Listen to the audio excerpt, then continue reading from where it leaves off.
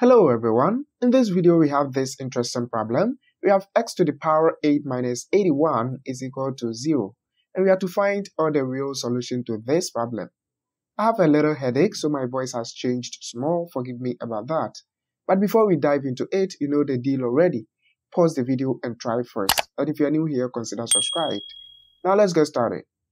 I'll write this x to the power 8 as x to the 4th power or to the power 2 minus, then this 81 could also be written as 9 to the 2nd power, and this is equal to 0.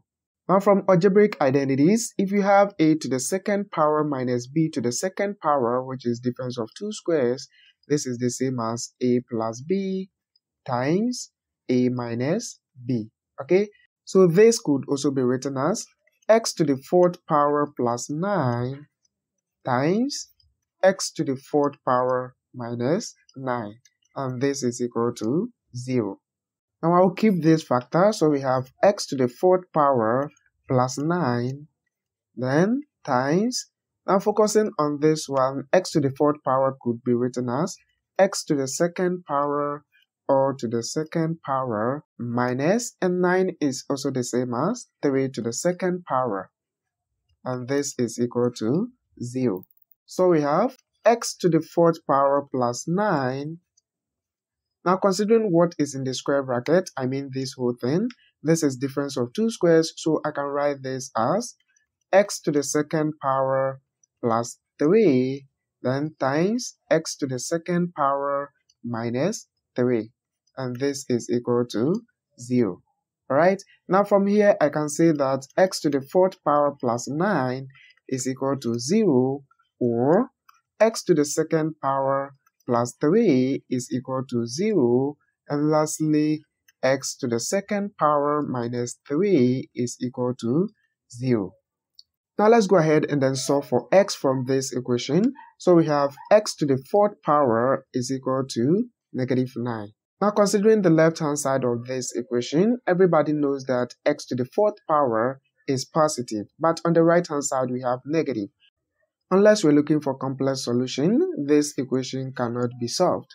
Okay, so now let's focus on this equation over here.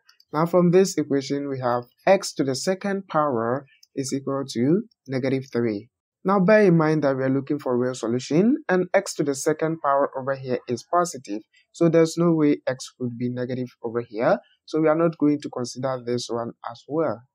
Now considering this equation, we have x to the 2nd power minus 3 is equal to 0. So this means that x to the 2nd power is equal to 3. Since we are looking for x, let's go ahead and then take square root on the both sides of the equation. And don't forget we have plus or minus here. So this square will cancel this square root. Now we have x is equal to plus or minus square root of 3. And this implies that it is either x is equal to square root of 3 or x is equal to negative square root of 3. And these are the real solutions to this problem.